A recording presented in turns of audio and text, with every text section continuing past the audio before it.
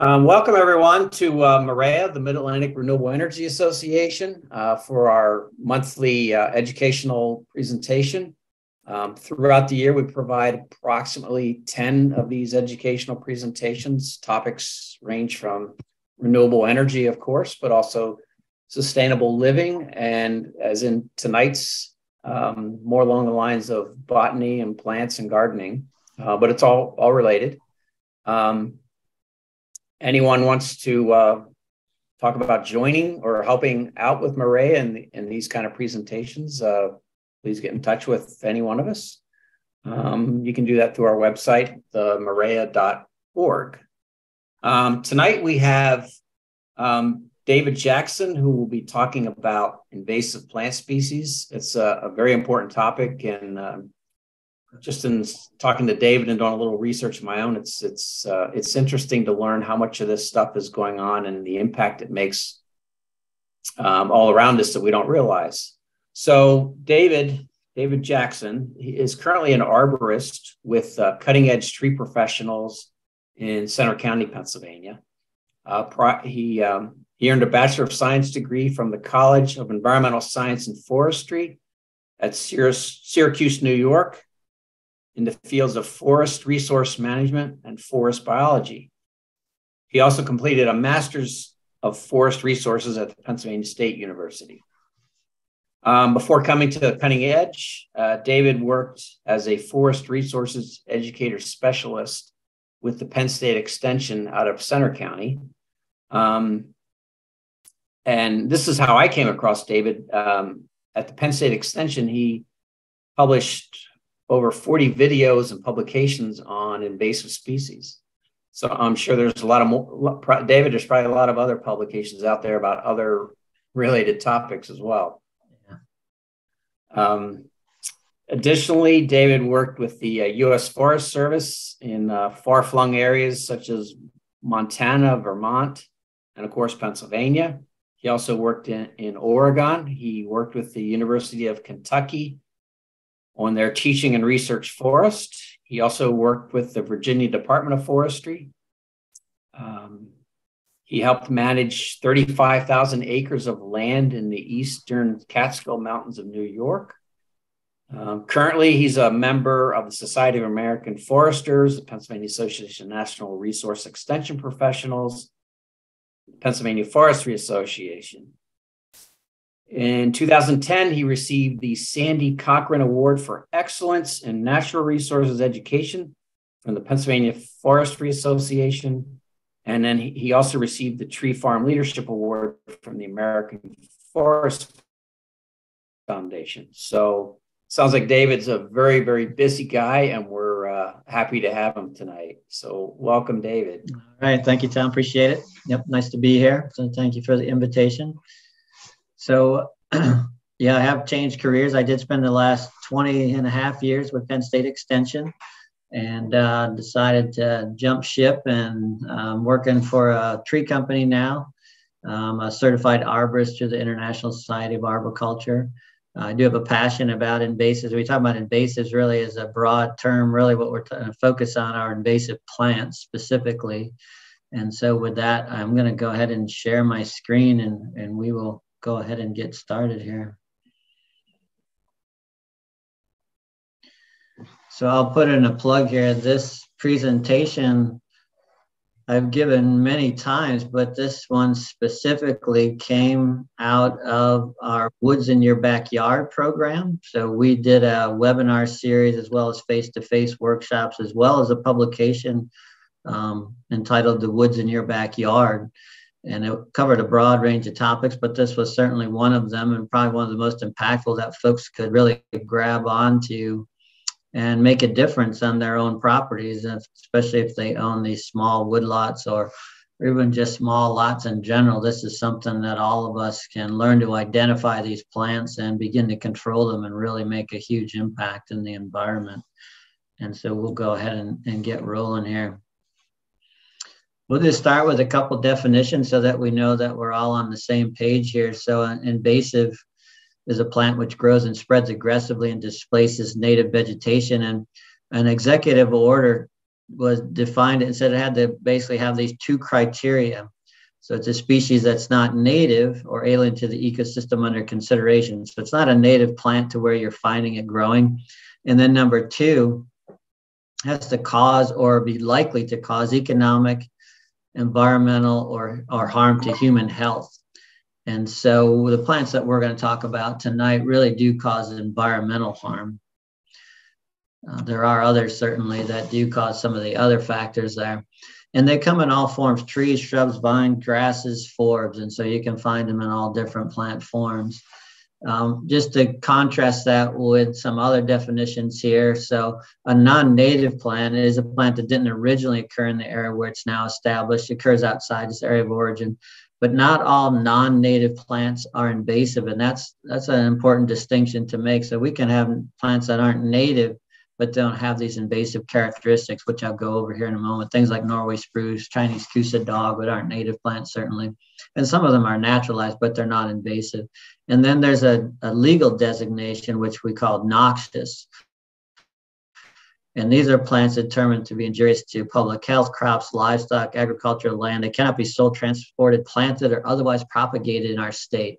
And so when a plant like Tree of Heaven, for example, gets the noxious designation, which it means basically that we can no longer sell it in our nurseries.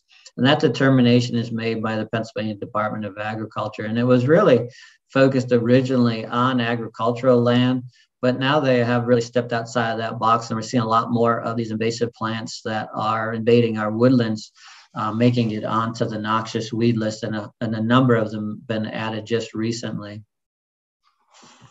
So what are the characteristics that make these plants invasive? And the first one is really the key, is because these plants aren't native to where we're finding them growing. They don't have the native controls that were in their countries of origin. They don't have the insects. They don't have the diseases, the herbivores, or even the other plant competitors to keep them in check. So it allows them to just be proliferate. An old colleague of mine, he used to say they're ubiquitous, which means we find them everywhere, but it's because of these characteristics that they're ubiquitous. Reproduce prolifically. They have rapid early growth forms, mature quickly, produce large numbers of seeds, sprout or re-sprout readily. And these are generalizations, so not every invasive plant has all of these characteristics, but in general, this is what we see that makes them so competitive. And they spread aggressively by seeds, roots, and shoots. They disperse away from the parent plant. So whether it's birds or mammals, ingesting seeds and dispersing them, whether the wind's blowing it, water, even on humans, whether it's on our clothing, on our equipment, on our vehicles, things like that, they tend to disperse away from the parent plant. The seeds can remain viable for years. Many of them are in the 3 to 5 year range, but some remain viable for decades. They spread to disturbed sites readily, so they're very disturbance oriented oftentimes. So log sites, rights of ways, roadsides, mine sites, abandoned agricultural land, old home sites we often find heavily invaded with invasive plants. They have wide site tolerances, shade, drought, poor soils, flooding. They tend to leaf out early in the spring and shed later in the fall. So we're just seeing them in many parts of Pennsylvania. Those early plants that are leafing out now tend to be the invasive ones, the non-native ones. And so if you want to learn to identify them, now's a great time, because they're popping out their leaves and you'll be able to pick them up, especially in the southeastern part of the state and the southern part of the state. Some suppress other plants by releasing chemicals. So Tree of Heaven, for example, actually has allelopathic properties similar to our black walnut tree. So it's not the same chemical, but that does release chemicals that can prevent other plants from growing around it. Here's an interesting map that just shows you the forested areas of our state. So ignore the grassland areas, but look at the forested areas, because this is data that's done through the U.S. Forest Service Forest Inventory and Analysis. And it's basically showing the percent of the forest land that is invaded by non-native plants. And when you see the redder colors, that's the higher invaded areas. So you can see states like Alaska is only 6% invaded, but you get down the southeast, they're up there in New England, in the northeast there, we're at 45%. And what it highlights to me is areas that are more fragmented, areas that are more populated tend to have a lot more invasive plants just because of the people factor. So if you go up in the north central Pennsylvania in the big woods country, you can see it's still green. So very, very low invasion there. Even up in Maine, you can see almost the whole state is still green. But get down, to where we have people around the whole southwestern part of our state, and it's all red, very fragmented woodlots, lots of people living in those areas. And so you can see how they kind of tie into populations. Pennsylvania's woods are about 64% invaded with invasive plants. And then just to put some of this in perspective, so it was reported 2019, 1,538 invasive plants reported across the U.S. And our DCNR, Department of Conservation and Natural Resources, in 2021 had listed on their website 106 different species of terrestrial plants. Now they rank them based on their invasive characteristics and how invasive they actually are. So they're not all these worst invaders, but still, to put in perspective, there's 106 different plants listed on that list. We're just going to scratch the surface on some of the most problematic plants tonight. So I'll ask you a question here, and you can just think about it because I'm not going to have you type in the chat, but based on this Forest Service inventory and analysis data, what invasive plant do you think is the most commonly encountered in Pennsylvania's woodlands? So give that thought a moment here, and I'll let you come up with an answer in your head here. And then I'll give you what the data actually showed here. So what do you think is the most commonly encountered invasive plant in Pennsylvania's woodlands, or natural areas even? Here, I'll show you the data here. And I have to look at this chat because it actually is showing up and blocking my screen.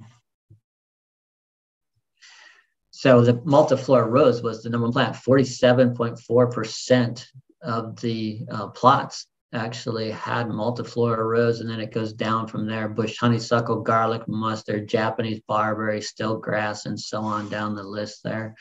And so you can see what we have in comparison here to our neighbors. So Ohio, 93% invaded. So think about the woodlands in Ohio, very fragmented, versus New York State has some very large tracts with the Adirondacks and Catskills, 51% invaded. And of course, the plots in the southern half of Pennsylvania had the greatest numbers, a lot more people living in southeastern and southwestern Pennsylvania. So invasive plant impacts degrade native environments, displace native plant communities. So this slide here, and actually the next couple here, is really where I ask us, so why do we care? We have all these invasive plants. Why should we care about them? And why should we do something to lessen their impact? So the first one, we know they degrade native environments. It's in the definition of invasive plants. They displace our native plants. So they outcompete them and displace them. What that does is that decreases, and we'll use the word biodiversity. So a decrease in the number of plants, we're going to impact the number of wildlife species that can use those areas as well. So decreased diversity.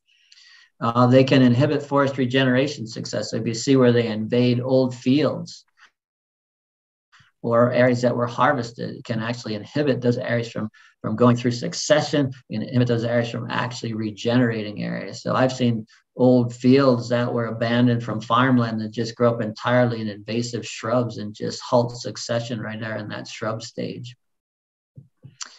They degrade wildlife habitats. So they're very poor food producers. So rarely is the foliage browsed or eaten on these plants.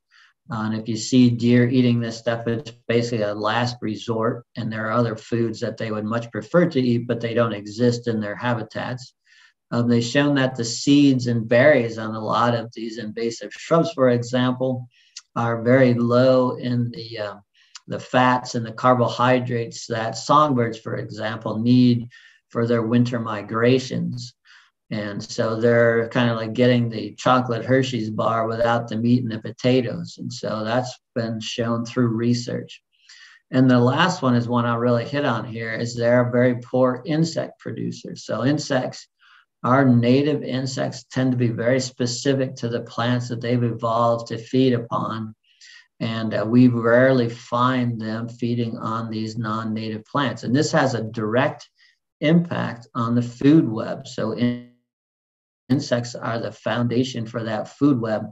And if we're not producing insects because our habitats are covered by invasive plants and non-native plants in general, we're not producing that bottom level of the food web.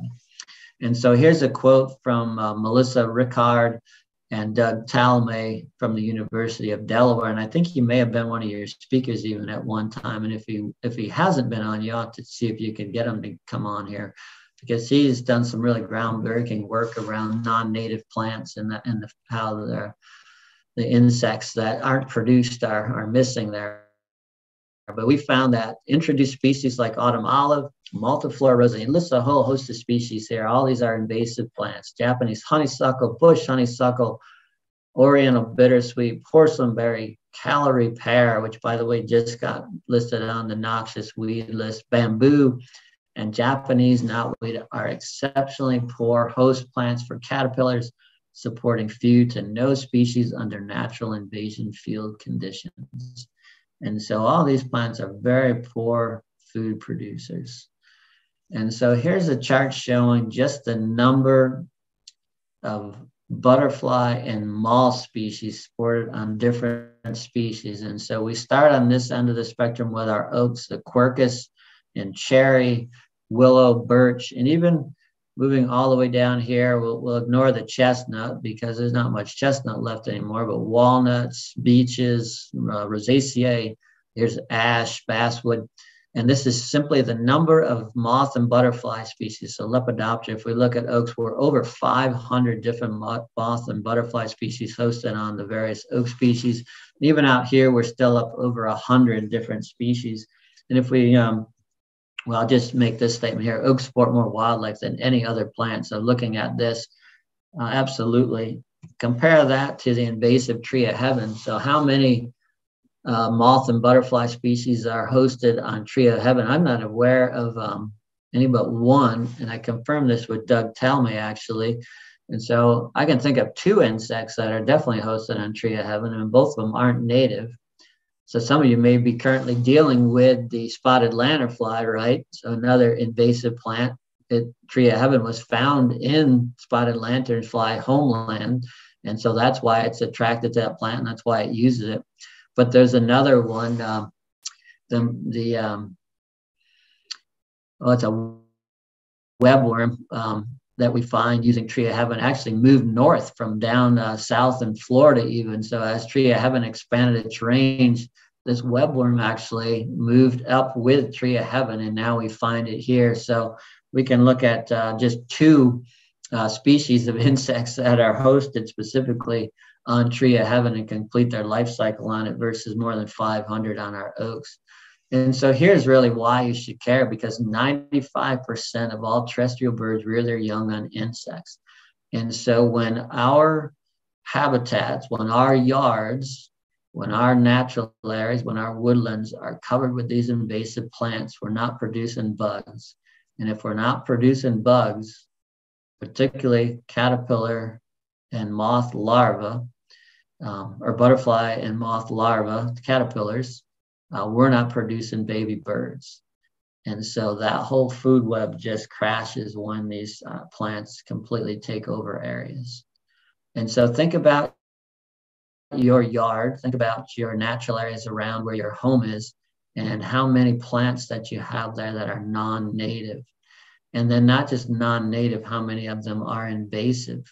And I use my home here as an example where I have 1.5 acres. When I bought it, the entire 1.5 acres was mowed lawn or driveway or my house. I have let go probably 1 acre of it, and I manage it by controlling the invasive plants, so constantly removing them. So I've removed hundreds and hundreds of invasive plants just off that acre property to try to grow native plants, because I have a lot of songbirds that use my property. So what about deer and invasive plants? The fact that we have too many deer, this is another quote from Doug Talmay at the University of Delaware. The fact that we have too many deer is the most important feature that encourages invasive plants in our forests. So if we go to areas, and particularly, even I'll say states, and it'll be that broad of a statement. If we go to states where there's fewer deer in our woodlands, we find fewer invasive plant problems. And this is from Vern Blasi from Cornell University and David Gorchon from Miami University. They worked on research on invasive plants. And he says that they both say invasive plant species removal without deer reduction is certain to fail in most instances or result in only minor improvements. And so that's a pretty dramatic statement there, that we really have a problem with deer overabundance is just going to encourage more invasive plants. And the reason being is that deer eat out all the native plants. So they're just like these caterpillars. They want to feed on the native plants that they evolved with. Seldom do they browse on non-native species. There's a few that they'll find favored, but they're typically finding them as a last resort. And if they're taking out the native plants, it's just allowing invasive plants to be even more prolific.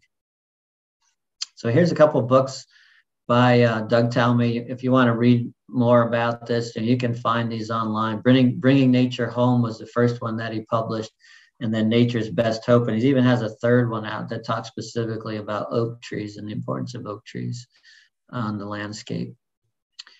And so let's shift gears a little bit here now. So hopefully that's motivated you to say, okay, now what am I going to do about it? I have these invasive plants. And I'll show you some resources here at the end where you can learn to identify some of these things, but how are you going to control them? And so we talk about this integrated approach, integrated pest management. In this case, we're going to say it's integrated vegetation management.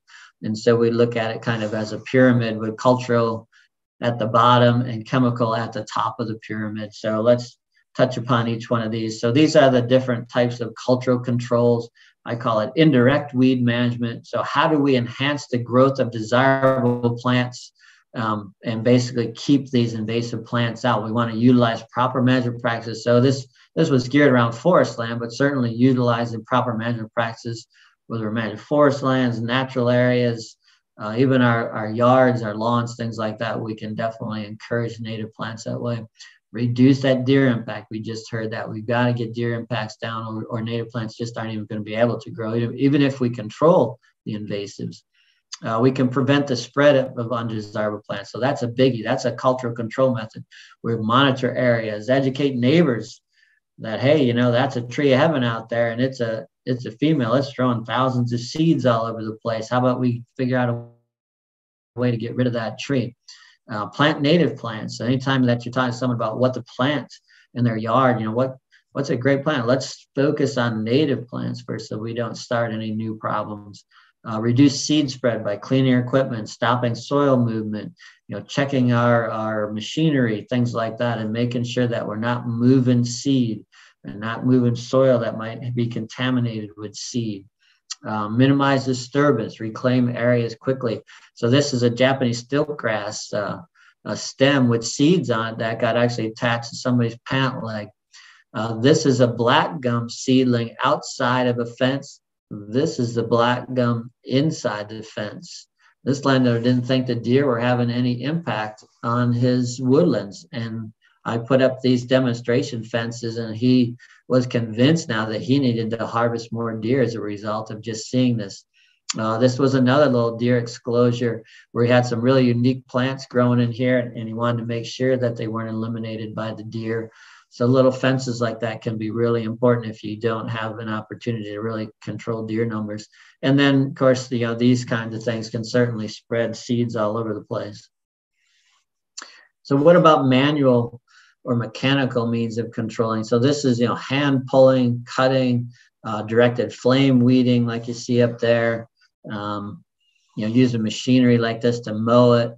Most times I think about these methods as providing access, but if you do them often enough, you can actually starve the plant of the carbohydrates that the foliage makes. And so if you starve the root systems enough and often enough, you can actually kill the plant. It's very difficult to do. And most times mowing, for example, doesn't create the kind of habitats that we're looking for. So typically I tell people if we're going to mow it one time. then we're going to go back in with other means like chemical, for example, and treat resprouts. So understand, just cutting these things, often kid with people and say, oh, you're just going to make it mad. You're going to cut it down and you're going to turn it into a whole pile of sprouts afterwards. So recognize that cutting is really a one-time shot where you're going to just be resprouting this stuff. Even flame weeding, it's sometimes that you're going to have to do it multiple times in order to actually get control of that plant. And then what about things like this, solarization? They're smothering things with cardboard and newspaper or black plastic.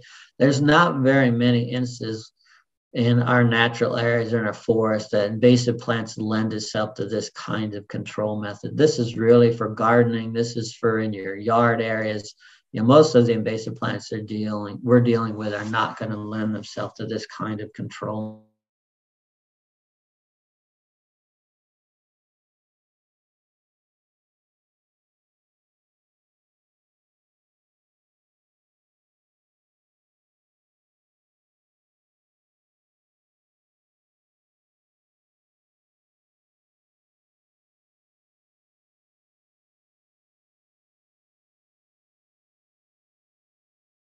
Research on a lot of these plants, but really that's the key. A lot of people love these, love goats, right? But goats are non-selective. They will just as readily browse out all the native vegetation as they will the invasive plants. Goats have to be protected. They have to be fenced. They have to be watered. And so they can be very expensive and very time consuming. You have to move them around. So once the vegetation is browsed down, you have to move them out to new areas. And typically what happens is it just sprouts back. And so without some other form of control to follow, again, to me, they're like mowing, where they can provide you access, and you need to follow that up with some other means like chemical. So that lands me here, and I talk about herbicides. This is a colleague of mine, Art Gover. Art Gover spent a career at Penn State studying invasive plants and chemical control methods, and really was the foundation for a lot of the fact sheets that we later published there at Penn State and some of the online videos that we did. So I say herbicides are going to be by far your most productive approach with limited time, energy, manpower, money. By far, putting your money and effort into this method is going to lead to the best results. The most effective, as I said, Art spent a career studying what products to use, what time of year to use them at, what rates to apply them at, what methods to apply them at. And we know how to control these plants, and we can be very effective at it. And I say they're selective. So we have selective application methods. So even what he's doing there with a backpack spray, selectively treating the invasive plants in this area and not treating the native, like you see the elm in the upper corner or the rubus briars there in the foreground. We can selectively take out the autumn olives that he's spraying. We even have more selective methods like hack and squirt or stump treatments or basal bark treatments where the herbicide is only being applied to that plant. But we also have some selective herbicide chemistry too that will only affect seeds that germinate, for example, or will only affect grasses or will only affect broadleaves. And so we can be selective not only in our application method, but even in the chemistry that we choose. Then I say necessary because if we look back at many of these other control measures, they're often not that effective, and we have to land here if we really want to be effective at controlling these plants. And I'll give you an example here. You think about the black plastic. I saw research that was being worked on recently in the Delaware River watershed where Japanese knotweed was starting to really gain control along the banks of the Delaware, especially the upper stretches there. And they were finding that black plastic was super effective. But think about the impracticality of that along a river bank that could flood periodically, for example. In the miles and miles of rivers that we have and streams that we have in Pennsylvania, if you've ever been up to Cinnamahoney, the west branch of the Susquehanna is literally bank to bank, just covered with knotweed. There's no way that you could put black plastic down in those areas. And if it flooded, just think of the disaster that you'd have with wood plastic washing downstream. And so we have to be cognizant of the practicality of some of these methods that we're looking at. Certainly on a small scale, on your property, for example, it may be effective, but on a grand scale, it can be very difficult. So here's some of the methods that we can apply herbicides at: foliar spot treatments, basal bark treatments, where we're just treating the bark actually without even cutting the plant down. The herbicide is absorbed right through the bark of the stem into the vascular system of the tree or the shrub. Hack and squirt or axe frill, where we're taking a hatchet and making a downward angle cut and then putting a herbicide in those cuts. And you can see how selective that is. The herbicide is only going into the stem that you're trying to control. And then the last one there are stump treatments. So we cut it down and we treat the stump surface. So we're going to talk a little bit more about where these application methods come into play here. So only a few things you really need to get started if you want to try to do some of this work on your own property. And there's lots of good fact sheets that we produced on the Penn State Extension website. But your things you need: a backpack sprayer. I would invest in the shoulder saver harness for it. So take the old harness that comes off it, invest in that. It's going to be a lot more comfortable for you. If you're going to do hack and squirt, you need a hatchet and a spray bottle. The personal protective clothing that we're talking about using is really just rubber boots, long pants, long sleeve shirt, rubber gloves, eye protection. There's a couple of products that you could use that are hazardous to your eyes and your skin. So you do want to cover that. But honestly, most of what we use is not. And the eye protection is more for you walking in the brush there when you're not really focused on what where you're focused on what you're spraying rather than watching where you're going more. So personal protective equipment for some of the products doesn't require you to wear rubber gloves. And so, that's basically the maximum of what you're going to need, what you see me wearing in that picture there. So basil wand, if you're going to do a lot of basil bark treating on invasive shrubs, for example, some good leak-proof storage containers, and then some different nozzles and check valves would be helpful depending on what you're actually doing. And so what do I use? Really just 3 active ingredients can pretty much get you control of most every invasive plant that you're going to encounter. There's a few little things here and there, but for the most part, glyphosate, triclopyr, and sulfamethyl in a number of different products is going to get you what you need. Oftentimes we're mixing a couple of these products together even. Caveat being that they have to be labeled for use in your state, and they have to be labeled for use on the site that you're applying them to. So not every glyphosate product, for example, is labeled to be applied in the forest. And so you want to make sure that you're purchasing the product is labeled for the site that you are applying it in. And then I will tell you that all of these products in Pennsylvania are not restricted use, which means you can purchase them over the counter and you can apply them to your own property without certification. That's not saying every state's that way. Make sure you check your state's regulations, but in Pennsylvania, these active ingredients are not restricted. So a lot of folks want to say, well, geez, how about this acetic acid, this vinegar? Let me just tell you a little bit about it, because a lot of folks are talking about it. It's non-selective. It's a contact herbicide. And so what you spray it on, it can burn that foliage. It does not like it's only going to work on broadleaves or only work on grasses. So it's non-selective, so broad spectrum. It's non-systemic, which means it doesn't get absorbed into the plant and move to the root system. It's basically just burning what you spray. So if you miss spraying some of it, you won't control those particular leaves. It has no residual activity. So if it gets on the ground, it's not going to be taken up by root systems. It's not going to affect seeds that are germinating in the soil. And so a lot of these plants have tremendous seed banks, like Japanese stiltgrass. You won't touch the seed bank, and the next year it'll look like you didn't do anything out there. It does require a surfactant or a sticking agent to get it into the plant. Symptoms are visible rapidly: controls seedlings, annual broadleaf weeds. It really only burns the foliage of perennial weeds and large annual weeds and grasses. So some of these these perennial shrubs and such, you're just burning foliage off and they're just going to come right back out. But basically, one of the things I want to tell you that, this is a natural pesticide, but natural doesn't always mean that it's safe. So vinegar has a danger on the label. The signal word is danger. And danger means that severe eye irritation, burns, or impossible irreversible damage potential. So vinegars with acetic acid concentrated 11% or greater can burn the skin and cause severe eye injury, including blindness. And that's right out of the University of Maryland's Extension's publication. And so be aware of that. So just because you think it's natural doesn't always mean that it's safe.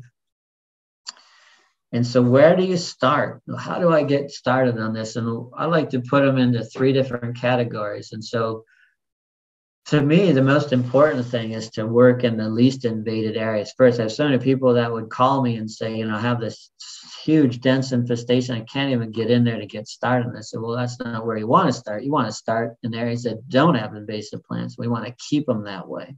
So we want to save the best. We want to prevent areas from being invaded. We want to start where the populations of invasive plants are the smallest. Those areas are easy to maintain. They have very low impact of invasive plants, and we can preserve those communities very easily. Then we want to work in areas that have native plants still in place, and we can rescue those plants. So the native plants have not yet been displaced. And then lastly, if we get all that done, and we still have some energy and some time and some money, then we're going to start to restore these areas that are just completely dominated by invasives. So these areas are completely occupied with invasives. No native plants are left. And this is really the most difficult jobs that we're talking about, to restore these areas that are just completely dominated. So keep that hierarchy in mind as you begin your work here. And so lastly, I'm going to go very quickly because I see my time is going by here. I like to just cover some of these invasive plant profiles. This information is all in our fact sheet series that we put together at Penn State Extension. So if you go to the Penn State Extension website, I'll show you at the end here, you'll be able to find all these different fact sheets, as Tom alluded to. We also have Learn Now videos, a lot of them on identification and a handful of them on controlling these plants as well. But I just want to show you some characteristics, and we're going to basically go through an annual grass, an annual vine, a perennial forb, some shrubs, and land on a tree there, and try to wrap things up here very quickly. So I'm going to go pretty quickly through this with understanding that you're going to be able to get all this stuff online as well. So this is an interesting plant, Japanese stilt grass. You can see in the image here, this is where it gets its name from these stilt roots. Plants can grow to 2, 4. I've even seen stems almost 5 feet tall, but this is an annual grass. So it starts from seed every spring. The seeds are probably germinating already in some of the warmer parts of the state. One of the real neat characteristics is this silvery white line kind of off center on the midrib of the leaf. This is a Pennsylvania noxious weed, very shade tolerant. You can see where it gets started on roadsides and the seed just blows down the road. 5-year seed viability. So you have a tremendous seed bank here to be contending with when you try to control this plant. This is what it looks like in the wintertime. It turns all brown, these big dead brown mats of stilt grass, which really can inhibit other plants. But the seeds here and the seeds from the plant will just come right up through that every spring. So there's no mechanical means. It's very practical. I've seen someone try to use a string trimmer in their small wood lot, and literally you miss one plant and you don't address the seed bank at all, and it just came back the next year. It was like throwing money on the ground, literally.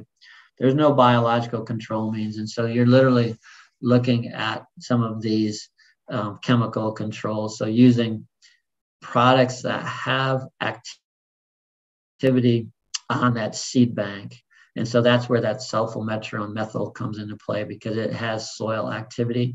And so as those seeds are germinating in the soil, it's picking that up and controlling the plant. And if it's already emerged, you can control it.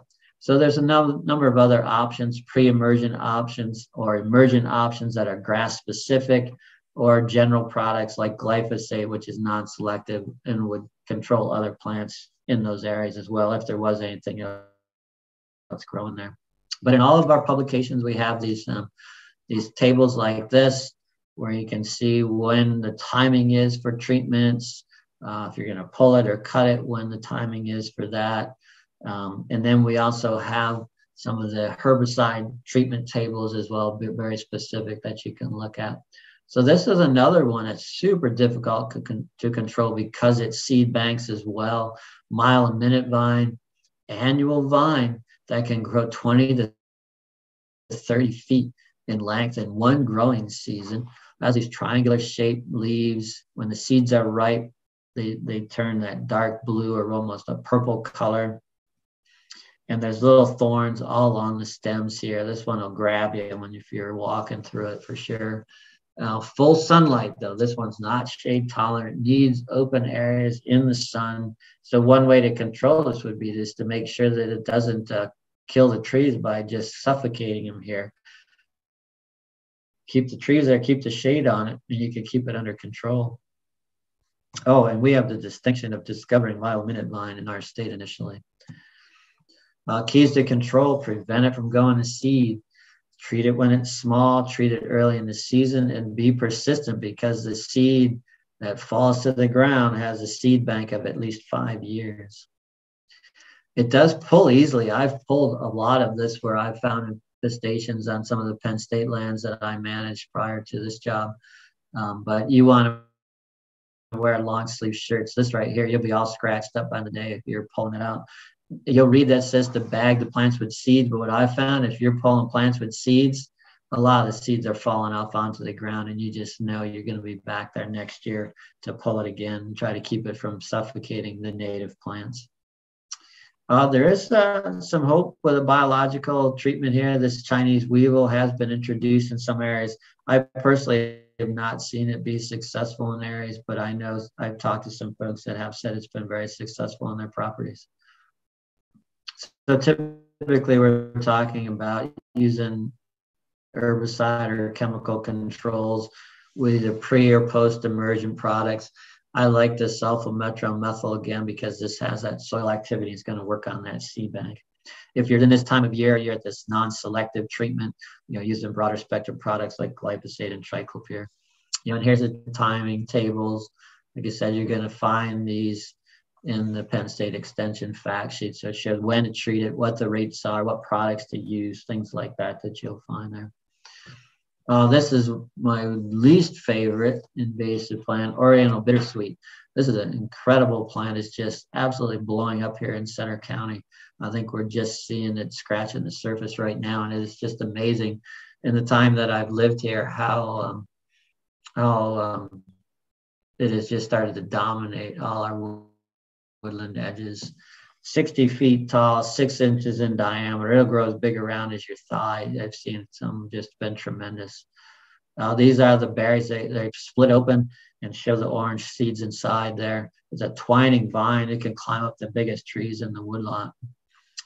Don't confuse it with American bittersweet, although American does have very, very similar characteristics as far as its strangling ability on our native trees. But native bittersweet actually only seeds at the ends of the branches. So if you find, I've only seen 2 in my whole career. One, a sample somebody brought me, one I actually found growing in the wild. But the invasive actually seeds at every leaf node. So at every place you have a leaf, you could have a little cluster of seeds.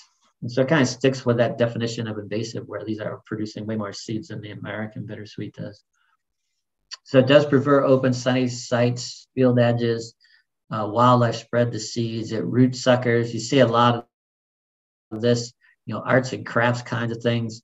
And people are done with that. They just throw it back in the woods and it spreads, the seeds germinate and it spreads all over the place. This is a PA noxious weed as well. Mechanical control, really difficult to pull because it's a root suckering vine. A lot of times you just end up breaking it. In fact, if I find it on my little property here, I usually just mark it and I come back with some herbicide because I know if I pull it, I'm just going to break the root off and it's going to sprout back anyways. So cut vines re-sprout from stumps and roots. Mowing promotes root suckers and the seeds remain viable in the soil for years. No biological control, and you can see what it's doing to this tree right here. And so chemical control is the option. It's a root sprouting species, so only late season application. So you get herbicide moving downward to control the roots. Typically, I'd say this is a two-step approach. And if you really only got the first step, you'd be doing something, which means we're cutting the aerial vines. And so where these vines are growing up into the trunks of the trees, cut them off. And so you're killing that entire aerial portion. So if you just cut these vines down here, all of this up here dies. No need to pull it out, just let it dry and die on its own time. But ultimately, these are going to resprout down here. And so the idea being that you would cut this like this time of year, great time to go out and cut, and then come back in mid to late summer and do a foliar treatment on the resprouts. You can hack and squirt it, you can stump treat it, and you can even do basal bark treatments if it's separated from the trees and not twined tightly around the trunk. So lots of different options there for it. But note here that all of our applications for root suckering species don't start until July. So we want to get that downward movement to the roots. This is actually a woodland edge in Center County where you can see this vine just completely overtopped all the trees on that edge. Japanese knotweed, this is an herbaceous perennial. So now we moved from these annuals to perennial herbs. It has a hollow stems that resemble bamboo, but it's herbaceous, not woody like bamboo. It has these beautiful flowers on it that unfortunately a lot of our native bees and such, and even our non-native honeybees actually love. And I've had some people say, well, why would I kill it? There's, the bees use it like crazy. That's why I want to grow it. They get honey from it, etc. But I will tell you, this plant is displacing native plants that those insects would be using and probably even prefer over this particular one. Grows almost anywhere from acidic mine spoil and full sun to shaded alluvial soils along rivers and streams. Ooh, that scared me. This is growing along the Cinnamohoning in Pennsylvania. I've seen it all over up in Canada. So this plant is very prolific. Also Pennsylvania noxious weed as well. Don't mow it, it'll just come back. It'll just keep spreading. Contaminated soils I've seen moved into our roadsides on projects and just spreading it that way from the rhizome fragments. I've seen it scattered all through farmers' fields from being caught on plows and such and moved all through fields and from one field to another field even. No biological control. That's the rhizome. It's these big nodules underneath these plants, and then it spreads the root out and starts a whole new little cluster like that. Really tough to control that rhizome. You've got to get downward herbicide movement. We typically talk about this one as a two-stage approach as well. So you cut it to the ground, wait about 2 months, let it regrow, and then you treat that. It's going to only grow back so high. So you can see in this lower picture where it's not cut, where it's cut, it's only this tall. Now it's thigh high where you can spray it, where otherwise it's 8 or 10 feet high. Very, very difficult to get good coverage on it, where something like this that you can. The cutting also forces it to resprout and use up a lot of reserves in that root system. This is what it looks like after you treat it. You can see it's not over yet, not even close. If you were to walk away from this, this would completely be covered back up. So be persistent on this thing and come back and treat these resprouts. There's the treatment and timing table. So you can look at that online and study what and when the treatments are. We'll move into some of the shrubs here. And this is one probably most of you know, Japanese barber. To me, this is probably the one that is the most common in our forest because it will grow in shady understories where multiflora rose is an edge or an open field type of species, but has these little spines, little red berries that birds spread all over the place, small spoon-shaped leaves. And so you can see it here. Look at the understory, beautiful fall colors. That's why we use it in the landscape trade, but you can see what it does in our woodlands. Another Pennsylvania noxious weed. Not practical to pull these things. it's just too spiny of a plant, and it's deep rooted. So really this is a foliar application or a basal bark, or you cut it and treat this stubble. Neat picture down here. This was actually one I treated with a basal bark application with getting the spray wand in there and just spraying stems. But this is an oak seedling right here, that you can be that selective in your application methods on these things. So shrub honeysuckle, another one. You can identify these because of the hollow stems. There's a number of different species. Here's Moros, here's Amura. These are probably the two of the most common ones that we see around here. Opposite branching, so don't confuse them with our native dogwoods or viburnums. Intolerant of shade also, so these are grown on the edges or out in open woodlands or old field sites, particularly. Huge distribution of this plant. Shallow rooted though, so this one actually is pretty easy to pull. And when I get small plants in my property, I almost always just hand pull them. They're that shallow rooted. Easy to basal bark these, spray foliage, treat cut stumps if you want to be very specific with your treatments. And then the last shrub we'll talk about here is autumn olive. So learn to identify this from the silvery undersides to the leaves. Even the fruits here have these little silvery speckled scales on them. So easy to identify this one, autumn olive. Does prefer dry conditions. There's been planted all over mine sites through Pennsylvania, Kentucky, West Virginia. It is a nitrogen fixer. The birds disperse the seeds all over the place. Mechanical birding, cutting, girdling will not control this plant. I actually took a hoe one time and cut the roots all around a plant, dug it out, and everywhere I cut the root, it sprouted a new plant. So very difficult to control. So typically, again, you're looking at foliar treatments. You can or chemical treatments. You can spray foliage. You can do basal bark treatments or cut stump treatments on this plant. So for all the invasive shrubs, we basically generalized all of our treatments. A lot broader treatment window because these aren't root suckering species. So you can start once the foliage is completely opened up. I might say wait until June for probably more of our northerly counties in Pennsylvania. Once those leaves are completely open, though, you can start doing foliar treatments. Basal bark treatments, stump treatments, year-round applications on these things. And the last one we'll end with here is tree of heaven. And this one's gotten a lot of press lately because of the spotted lanternfly. Actually landed on the noxious weed list lately, even though it had been in the state for 200 years. They finally put it on the noxious weed list because of the spotted lanternfly. So it can grow into huge sized trees. I've seen them 4 feet in diameter, 80 feet tall. They have separate male and female trees though. So the females are the one that are producing the seeds like you see down here, which is a little winged samara that can blow pretty long distances in the wind. This is one leaf. So it has a compound leaf with leaflets, so don't confuse it with sumac or walnut. Looks a lot like sumac. A lot of folks confuse it with it. But females can produce more than 300,000 seeds a year. And it's a root suckering species. So here's the parent tree, and then it spreads by sending out these root suckers around the parent tree, and it just keeps cloning itself in these little clonal patches.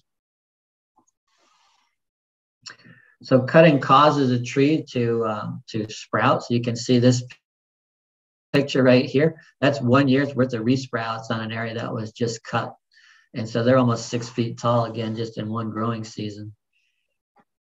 Cultural control, contaminated soil, root fragments, and seed. Root fragment can start this plant growing into a new area, so don't move contaminated soil. We do have that verticillium wilt in our state. It's being studied right now to be a biopesticide. There might be someday that we actually have it labeled where we can actually go into a stand and you'll purchase this product and go into a stand of tree of heaven and actually treat it and control it with this verticillium wilt. Right now, it's not labeled yet or ready to go as far as I understand. And lastly, so we're going to be looking at treating these things because they're root suckering species late season. So July until the onset of fall color, we're going to be spraying foliage. You're going to hack and squirt or basal bark. No stump treatments because When you cut this tree down, you remove the mechanism that would move the herbicide down to that root. And we find we kill the stump, but we don't kill the whole root system, and it ends up resprouting. And so don't do stump treatments on Tree of Heaven. But there's your treatment and timing window.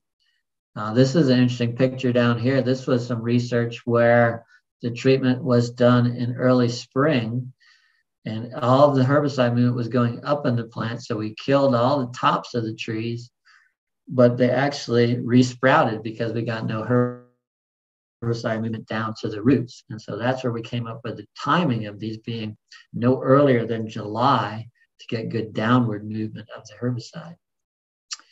And so in summary, learn to identify invasive plants by scouting properties often, implement control measures immediately where you can pull small infestations in small plants.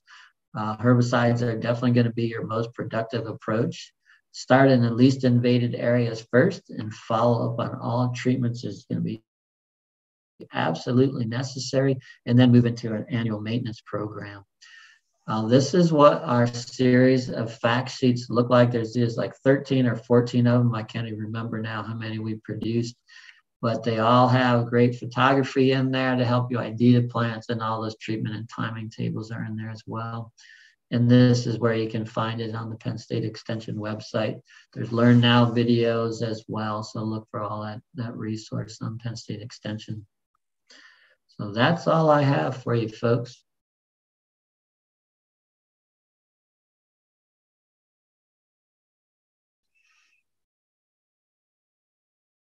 All right, thanks, David.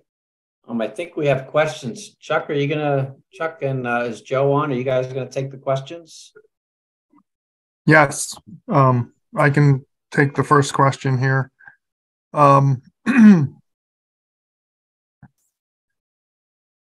Oriental bittersweet's been around for decades, but now has exploded. Why? Yeah, I skipped that slide. So there's actually a slide called the invasion curve. And so if you look at the invasion curve, it's an exponential curve. And so these plants take a long time to get established and begin to spread. But once they're established, we have this exponential growth curve where it just takes off.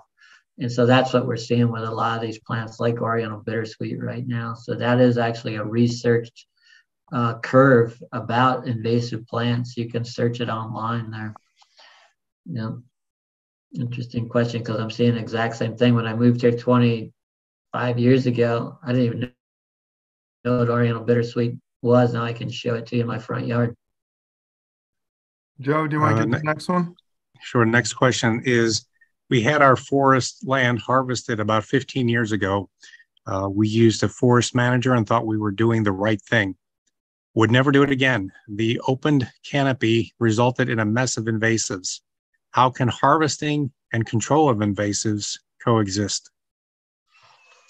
Well, if you think back to the slide I showed you earlier tonight, it's really two-pronged, because I will almost guarantee you that you have an overabundance of deer as well, and that has only proliferated the problem with the invasive plants. And unfortunately, I mean, you mentioned that you had a forest manager. Hard to say exactly who or what that was, but that doesn't mean that things were done correctly. If you don't have advanced seedlings already present on the forest floor and you do a harvest, you're not going to get good regeneration back. And oftentimes we end up with invasive plants. But if you don't find seedlings already present of good native species already in your understory, you have to do something to get them there first. That might mean controlling deer. That might be controlling sunlight and getting some light into the understory initially before you just open the canopy up. So there's lots of things that we're dealing with. And I'll be honest with you, I worked here as a forester for over 20 years. And it's probably one of the most frustrating things that I encountered, because every single property that I went to, guess what they had? An overabundance of deer and invasive plants.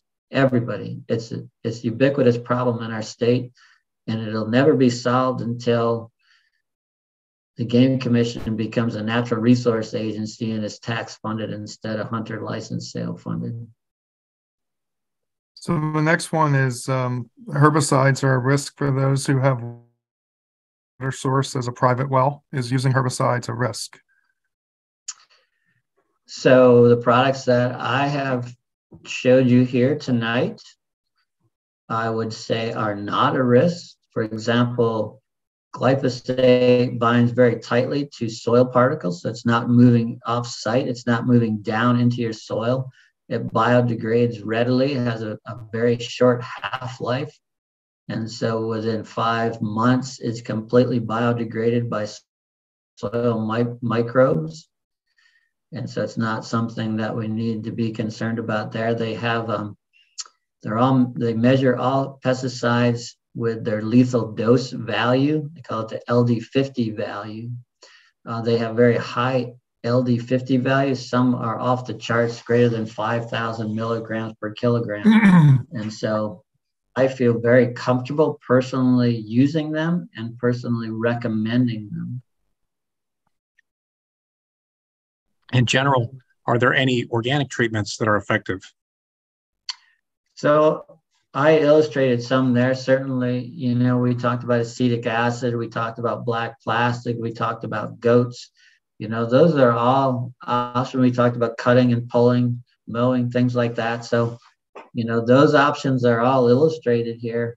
The effectiveness, you know, depending on the plant, can be vastly different. If you're dealing with a stand of Japanese stilt grass and mile a minute vines, can be way different than what I could do here on my acre property dealing with shrub honeysuckle, for example, where if I really wanted to, I could probably have gone out there and just cut it off with a chainsaw and just literally keep cutting it until I starved the root system until it was dead. But it would be about impossible for me to do the same thing with a stand of Japanese stilt grass. Goats don't even eat it. So it's not even a viable option there for some form of biological control. And so it kind of depends on what you're contending with, you know, and what kind of labor really that you're willing to put in it. There's no silver bullet. People think, oh, I'm going to come listen to Dave's presentation because he's going to tell me what the silver bullet is to control my invasive problem. It's all time, money, and labor.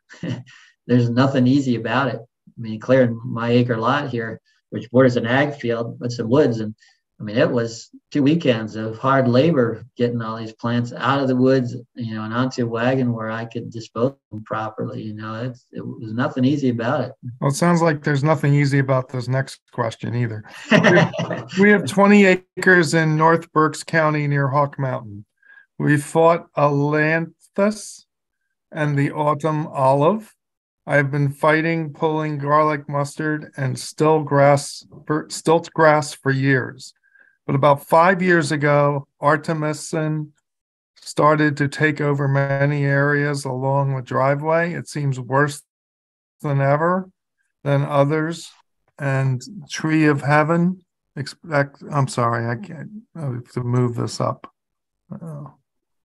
But about 5 years ago, artemisinin started to take over many areas along driveway.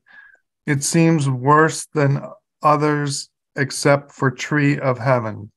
Are you seeing this wormwood? I'm not sure I understand the question, but maybe you do. I'm trying to find it because I'm not sure of that plant that they're referring to. Would it be near the top of the list? Yeah. Lee, do you want to unmute yourself? I did. So Artemisia is wormwood, and it's an herb that is grown for medicinal purposes. This stuff in my driveway has grown chest high.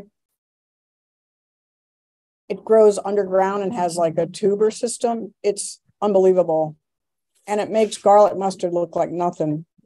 So I just wondered if you'd run into it. If not, if you're down in Berks County, I'm happy to show it to you. Thank you. No, I have not seen that, or I've not even heard of Artemisia. Yeah, interesting. I've not heard of that. I'll have to look that one up. More good news for you, huh? Honestly, tree of heaven to me is one of the easier ones to control by comparison to some of the other things that we're dealing with. Oriental bittersweet is probably one of the most difficult that I've ever encountered. Yeah, What Oriental bittersweet will take over trees and overgrow them. It's horrible. Is also from Lee, I think. Yeah, there's a comment right there. Yeah, yeah. So what, the next what one. about what about poison hemlock? Yeah, that I don't have good information personally about poison hemlock. I focused on more of a forestry career, and that's where I see that most often is in agriculture or roadside. So if somebody else has any information on that, I would have to look that up online to find out about it. How do you reintroduce native species after getting rid of the invasives? So in my case, I was fortunate that I don't have deer issues. And so I'm getting tremendous response of native plants. And I can even be selective and decide which of those meets my objectives. For example, I love the alternate leaf dogwood in the Black Hall viburnums.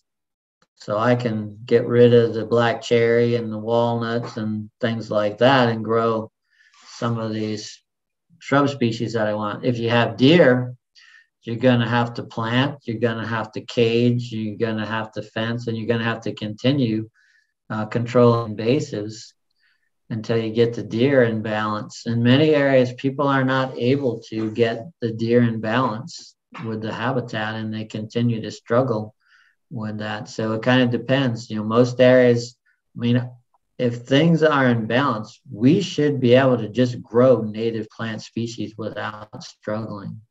Most areas we can't because of high deer overabundance. And it isn't even some areas that there's so many deer, it's that there's just too many deer for the habitat to support. So the impact, even of low numbers of deer, can still be very high. And so I'll have hunters say, well, we're not seeing deer. We're not seeing deer, but it doesn't mean that the impact of the deer that live in those areas is still not very high. And so low numbers of deer and very poor habitat can still be very, very impactful. And we have an awful history in our state of overabundance of deer for a very, very long time. Most of us don't know what our woods are supposed to look like. They've never seen it in their lifetimes. It was very eye-opening to me to move here and see what woods look like. It was very abnormal to me because they're deer-impacted woods. Joe? How can I control garlic mustard? We have a great fact sheet on garlic mustard, and I've actually put this into practice, and it works fantastic, and it's super selective. So there's a water-based version of triclopyr that at the correct rate, you can put it down this time of year on those rosettes and actually be super selective before any of our other native plants, wildflower plants have even emerged. You can go and you can spot treat these garlic mustards and keep them from even growing. I did it last year on my property and it worked fantastic. Problem is you're going to get a seed bank, so it's something that you got to continue with. But I'll be doing that again here. I actually have it on my calendar to do this weekend and treat garlic mustard again. So check out our fact sheet. It's super effective and very selective. I've tried pulling it and pulling it and pulling it. I could show you a mountain of garlic mustard I had in my side yard, and it was so labor intensive. And I came back the next year, it looked like it didn't do anything. So I'll never do that again. I'm going to be very selective in my approach with a herbicide.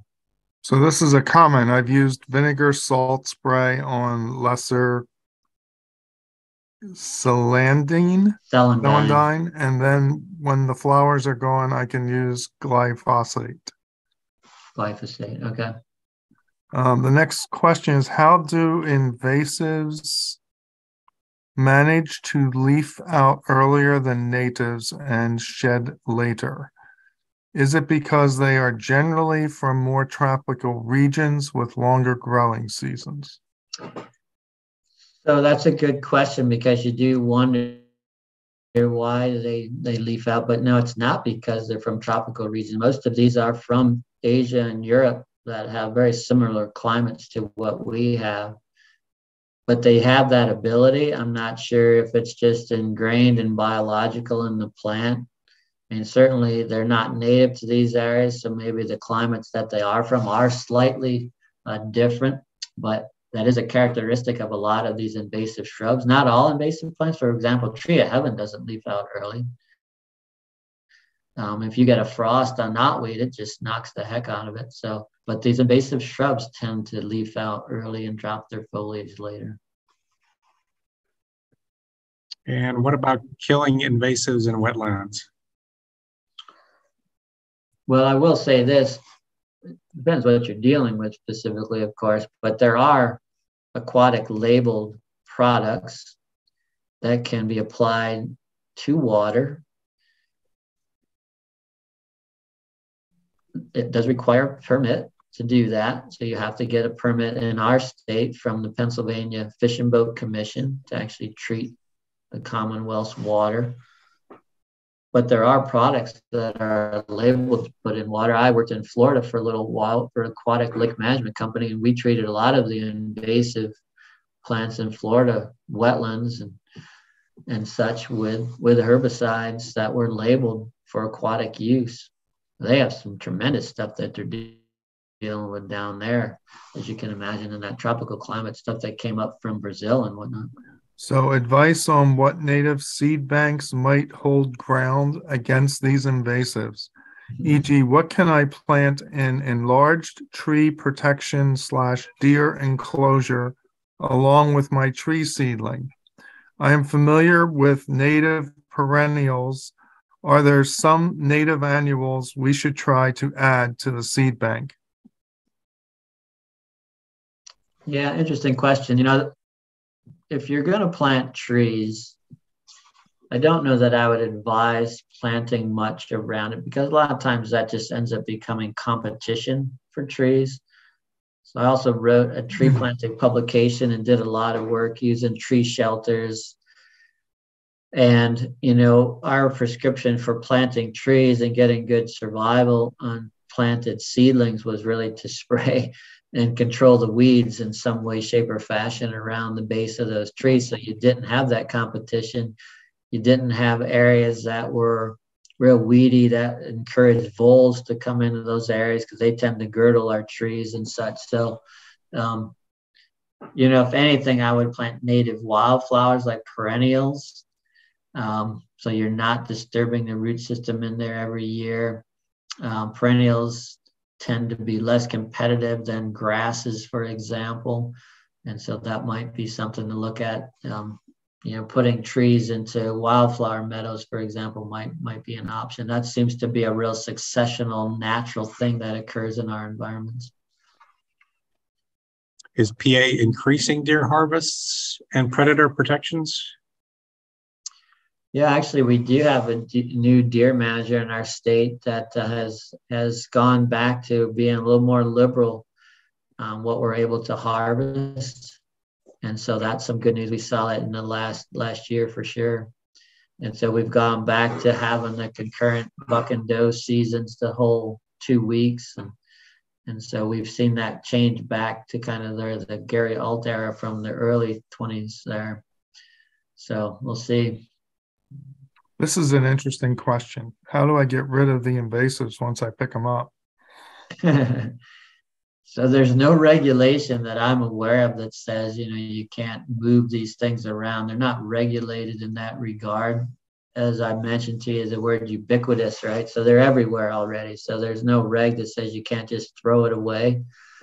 Honestly, in my woods, they all just lay on the ground now and just decompose.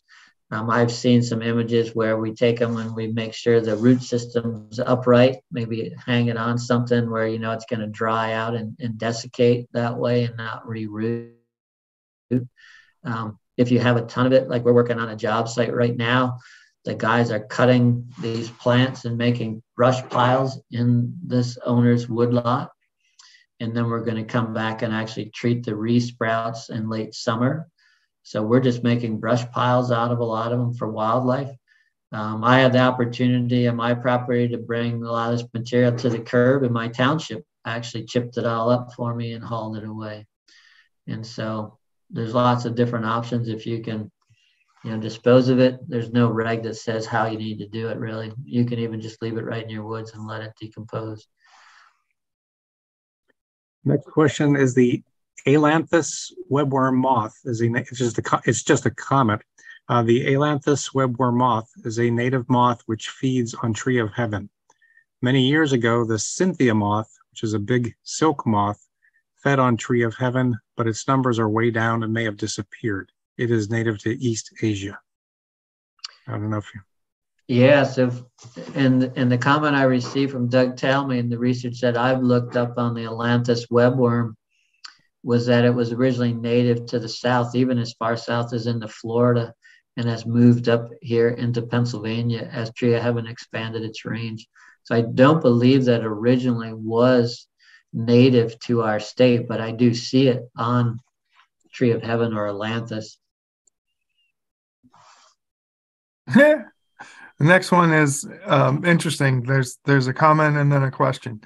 Studies have shown that deer browsing young plants have seriously impacted success of many of our grown nesting birds, such as wood thrush, ovenbirds, etc. Can we import hunters from the West? And the comment is actually supposed to say ground nesting birds.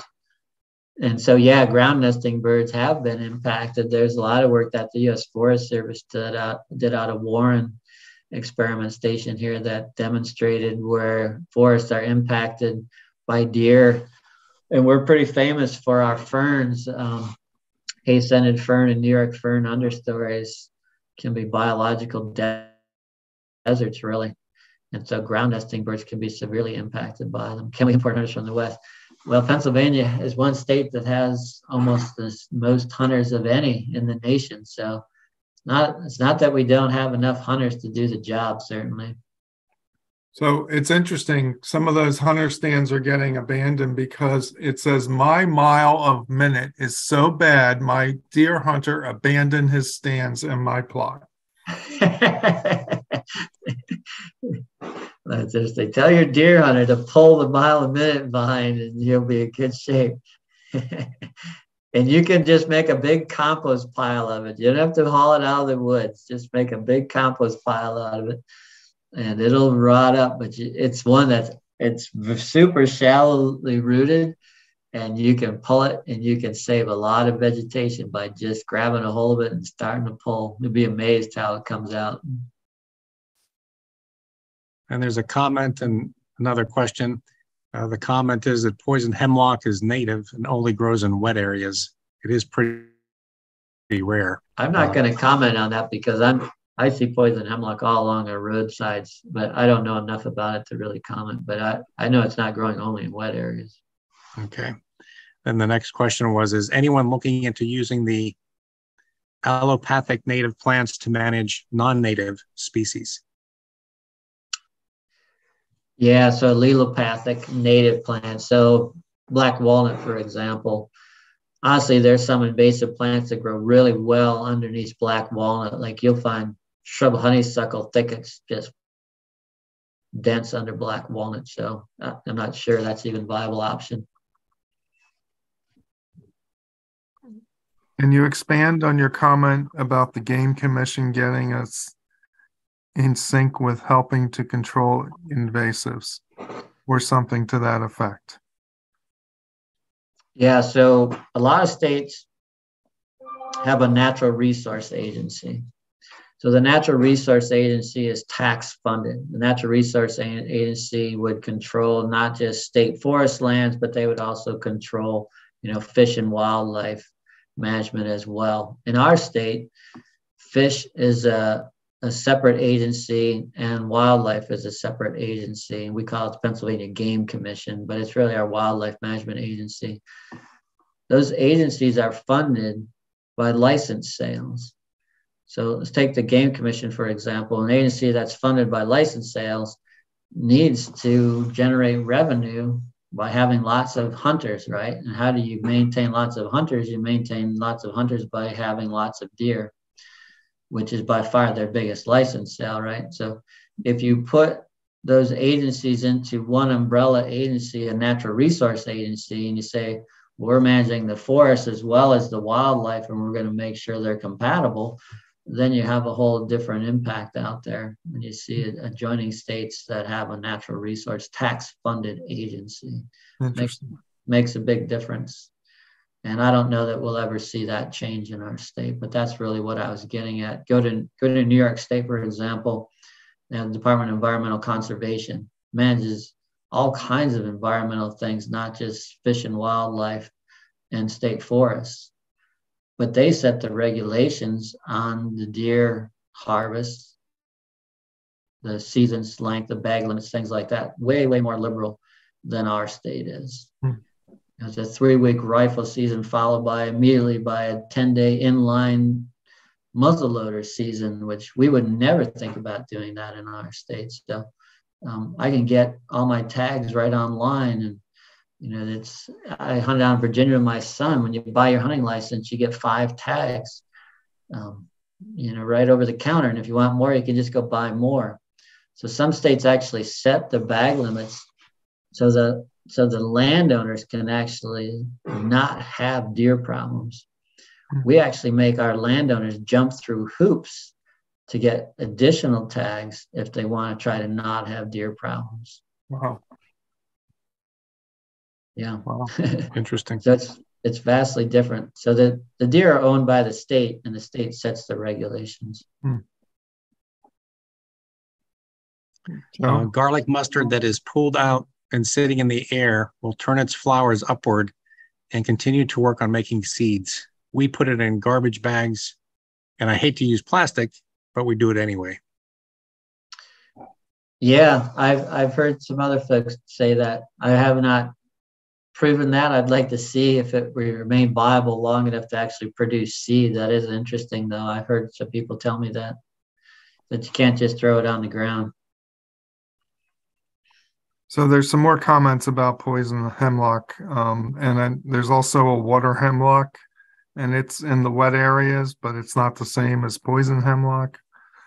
But both are mildly poisonous, and that's the comment. The next question, if I can pull it up. Any idea why? Oh, I think you answered this. Well, yeah, we might have answered that one. Yeah. Any idea why the PA limits deer harvests? I think you answered that. Yeah, I mean, we've gone from a long history of what we call traditional deer management when deer numbers were very low in the turn of the last century, in the early 1900s there. I mean, deer were almost extirpated. And so we've kind of gotten into that traditional mode, and really just more recently in the 2000s, I'd say, trying to go to more of a quality deer management, which is part of that philosophy, is keeping deer in balance with their habitat. And so hopefully we continue to turn that corner and see some improvements there. And here's a comment. I leave garlic mustard to cook in black plastic bags for a week and can then combine the entire haul into just one plastic bag for final disposal.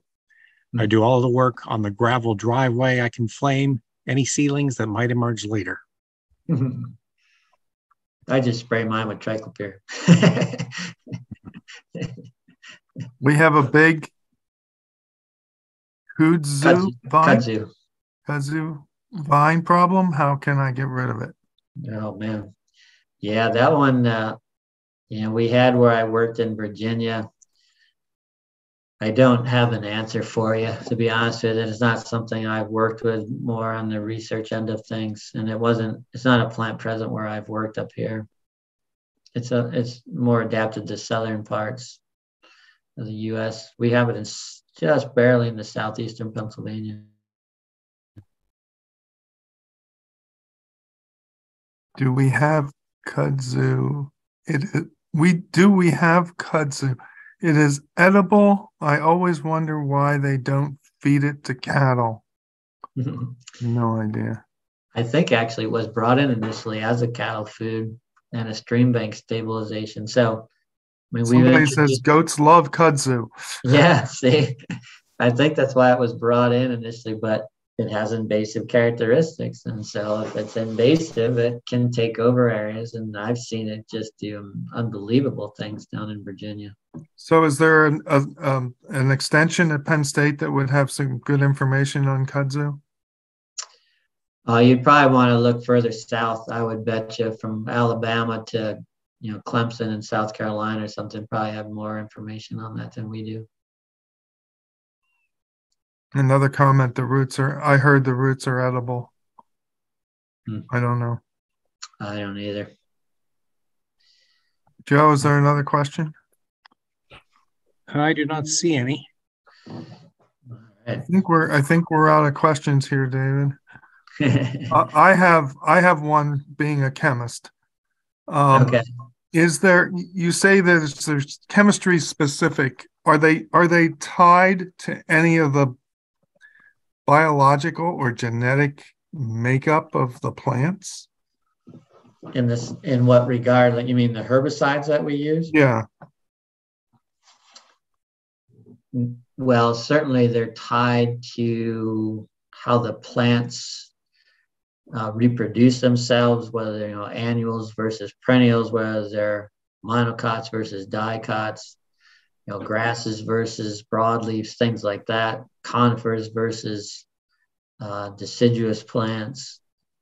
And so there are certainly herbicides that are created for different kinds of plants, and that's based on how that product actually works.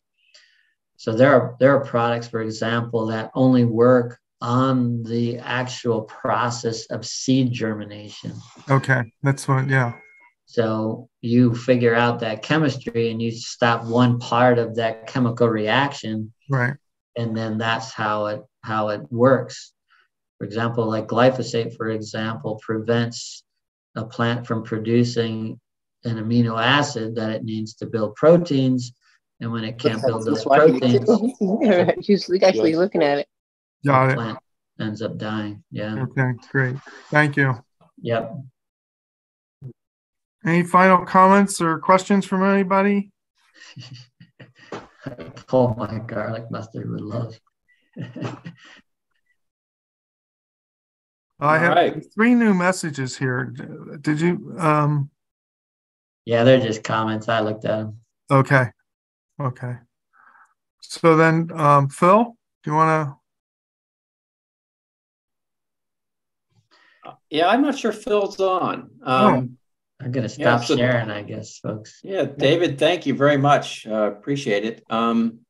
There's Phil. Oh, real quickly, if I may, I think this is a good comment. Where do we get the pamphlets on the current slide that was posted? Oh, on that last slide, yeah. Is that Penn State Extension? Yeah. Yeah, so there's a page on Penn State Extension.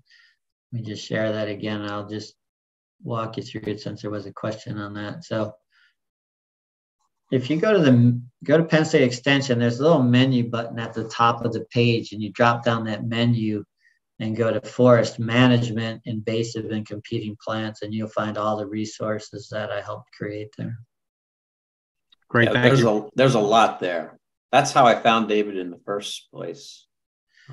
Yeah, I did my master's degree originally on a publication called Herbicides and Forest Vegetation Management. And so that was one of the first publications that went up on the site. And then from there, we branched out. We have everything from calibrating a backpack sprayer to all these invasive plant fact sheets, application method fact sheets. So if you don't know how to do a hack and squirt or basil bark, there's fact sheets on those methods as well.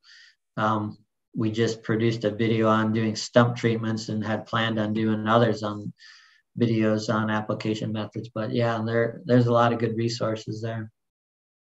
Thank you. Yep.